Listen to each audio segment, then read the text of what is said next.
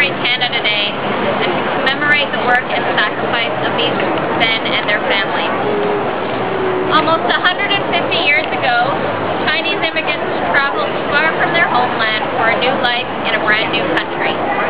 They left China in the hopes of supporting their family in Canada.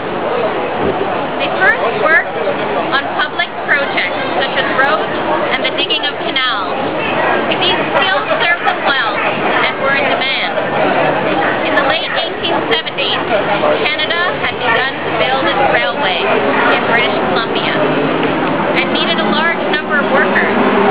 The joining of our country by rail was significant as its promise encouraged British Columbia to join. Over 15,000 Chinese pioneers helped to build the railroad, which now connected eastern to western Canada.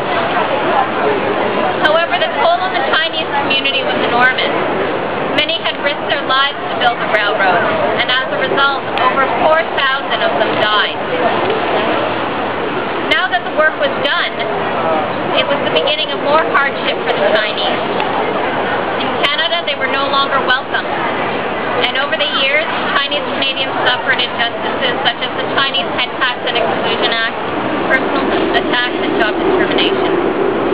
It was just over a week ago that the Chinese community celebrated the second anniversary of Canada's official apology to head taxpayers and their families.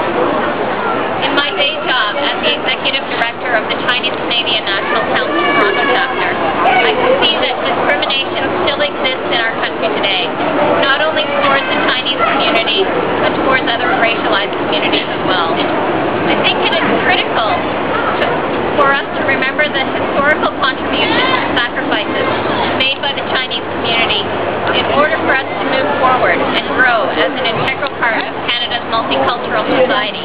These men and their families, and we are proud to be here to commemorate their contributions.